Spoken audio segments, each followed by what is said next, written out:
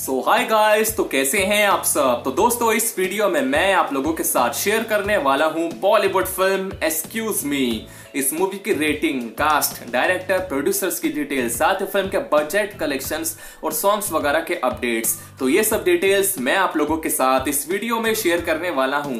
तो वीडियो की शुरुआत से पहले आप लोगों को बता दूं कि ये वीडियो आप लोगों में से ही किसी एक की रिक्वेस्ट पर है, जिनका नाम है मोहम्मद सानू। तो चलिए शुरू करते हैं। एक्सक्यूज मी बॉक्स ऑफिस पर 26 सितंबर 2003 को रिलीज हुई थी। फिल्म को 5 में से 3 स्टार्स की रेटिंग मिली थी और ये एक बॉलीवुड कॉमेडी ड्रामा फिल्म है जिसको डायरेक्ट किया था और प्रोड्यूस किया था एन चंद्रा ने।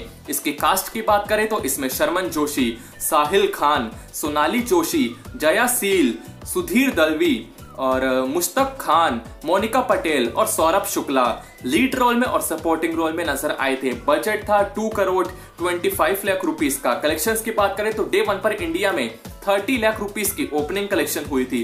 फर्स्ट वीक में 1 करोड़ 22 लाख की कलेक्शन हुई थी और फिल्म का जो इंडिया का लाइफ टाइम जो नेट कलेक्शन था 1 करोड़ 71 लाख रुपीस का रहा था। इंडिया का gross collection 2 crore 59 lakh rupees का रहा था।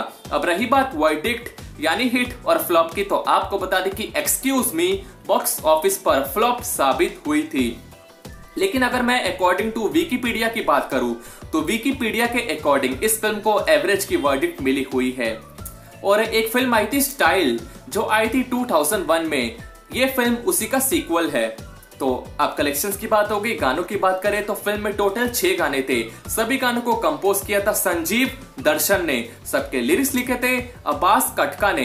अब सिंगर्स की बात करें यानी गाने किसने गाए थे, तो गाने गाए थे संजीव दर्शन, हेमा सरदेसाई, शान, श्रेया घोषाल, उदित नारायण जी, अभिजीत और सुनिधि चौहान।